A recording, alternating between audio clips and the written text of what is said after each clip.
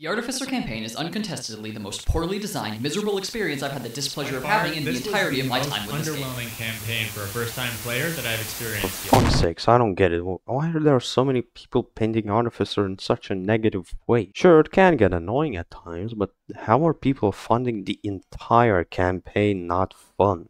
Actually, I could make my own review, play the Artificer campaign, and... Oh wait, I'm way too good at Artificer combat. Almost forgot. Then what can I do? Ah, I can ask someone else who has less experience. Parrot. Yes, this will still be an Artificer review. Kind of. This video is more of a anti-Artificer review, Artificer review. Or in other words, making fun of people who talk shit about Artificer by talking good about Artificer.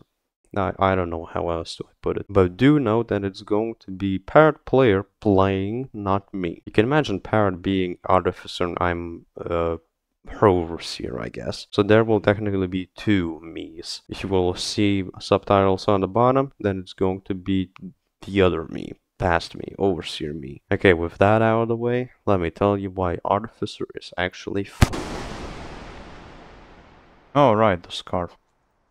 Alright. Please ignore the scarf. Before I get into why Artificer is fun and such, I will tell you where Artificer fails. Namely, in the introduction to Artificer. In the first minute of the Artificer campaign, your rivalry with the Scavengers is immediately established, and you are told you can create explosive spears, grenades, and perform explosive jumps. That's it. You have been given enough information to survive, but on bare minimum. So what does it lack? Oh, you know, we are half of the Artificer combat, or in other words, the Concussive Blast. Concussive Blasts can help keep you in combat, parry incoming projectiles, and 9 times out of 10, even avoid death. Another thing they've left out was crafting lanterns and cherry bombs. You're only given instructions on how to make spears into explosive spears and rocks into grenades. Okay, maybe it would have been a bit out of place to tell the player that they can craft more stuff out of materials that aren't even there, but at least they could have told how to craft lanterns once the player has entered Shaded Citadel. For the cherry bombs, fuck, I don't know, I guess it's a good thing they didn't say anything about cherry bombs. Feels like they allowed the creation of cherry bombs out of batfly lures, so some nerds don't point fingers as to why Artificer can craft cherry bombs. Okay, one last thing before I move into the good stuff. Scavenger kill squads. And I know you jumped forward in time and you're now saying, but aren't you going to say that later that Scavengers makes Artificer's combat fun? And yes, I will, but hear me out. There are sometimes way too many Scavengers in one kill squad, from 3 up to 5, or 6, fuck, I don't know, I just killed them immediately. For more experienced Artificers, it isn't going to be a very big deal. But for the fresh flesh, it can be overwhelming, considering the fact that they most likely don't know how to perform a concussive blast. And I believe that is where all the hate from Artificer comes from the overwhelming amount of Scavenger combat. But my math teacher once told me, someone who doesn't care about something will make excuses, but someone who cares about something will make solutions. Or something like that. So, since I care about the campaign, unlike some God forbid me from speaking, I have a solution.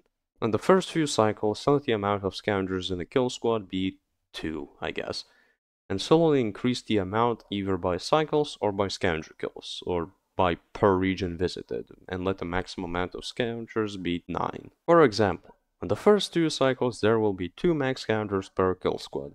10 cycles later, it will be 4 max Scavengers. We're doing by Scavenger kills. I've killed 5 Scavengers, so the max amount will increase to 3. I've killed a total of 20, max amount increased to 5. I do it per regions visited. I visited only 2 regions, therefore the max amount is 3. I've visited every region, so the max amount is now 9. You get the idea. These are just suggestions. Okay, now it's time to talk about the good stuff. So, what does make Artificer not like the other girls? Well, she is one of, if not the most agile slugcat in the game. The explosive jump allows Artificer to get to places in seconds, which could possibly take a lot of time for other slugcats. Paired with the concussive blast, it makes her a perfect tool for murder. There's a caveat. She has limited charges. 10 charges at max. Constant use of explosive jumps or concussive blasts will result in getting stunned, and later, death. Okay, cool, you're a child of war, but who are you going to fight against? I mean, there's gotta be something that would balance your combat, like a creature or some major downside, or...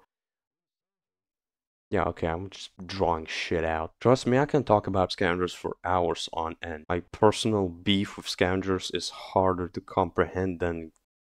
Fuck, I don't know, there's nothing even close to it. But for now, I'll talk about the main mechanics, namely, kill squads. Again, already explained what kill squads are. Scavenger gangs appearing out of nowhere trying to kill you. Anyways, the main reason why I am talking about scavengers is because most people say that it isn't fun to fight against them and that it's annoying and irritating. And there is some truth to that, but I don't think it's a problem in the scavengers themselves. I think it's a problem in how they view scavengers. Okay, let's talk about another game. Bear with me, it will all make sense in a minute. Helldivers 2. The game contains two enemy factions, currently, the Terminids and the Automatons. The Terminids are many, less armored, and most importantly, mostly melee enemies. Meanwhile, the Automatons are armored and ranged enemies. Therefore, Automatons are harder than Terminids. Same thing with Rainworld. You can imagine every other species, except for Scavengers, to be Terminids. Scavengers are more or less automatons. Okay, but why is the Rainworld community crying about scavengers more than the Helldiver community about automatons? Well, I believe that it's because we're a bunch of fucking liberals. That it's in the understanding that one is different from another. For the Helldivers, it is clear that the Terminids are different from automatons. Meanwhile, in Rainworld, players put scavengers on the same level as lizards, vultures, centipedes, and so on. Scavengers will never be on the same difficulty as lizards. Once you understand that they are not the same difficulty level, you can now view scavengers with, well, no shit, they're going to kill me, and hopefully be less annoyed. Now, I know I didn't convince too many people with this, so before I talk about the next point, I have one more thing to say, a question to ask. If not scavengers, then how would you balance Artificer? No, I'm genuinely curious, how else would you balance Artificer while keeping it fun? Seriously, leave a comment or DM me on Discord or something, I don't know. Anyways, thoughts on Artificer right now? Pretty good score. I mean, it's weird, but dying just makes me happy, and I don't know why.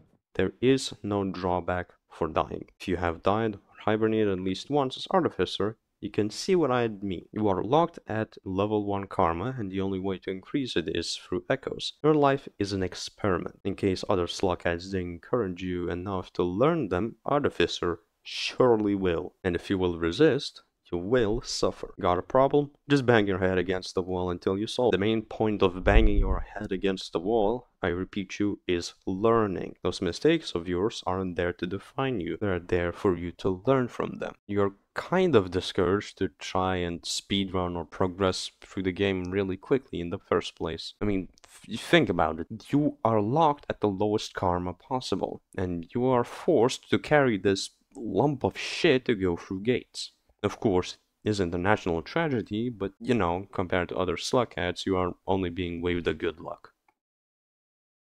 Alright, Artificer review over. If you came here just for the review, then leave. Scram. Okay, everyone left?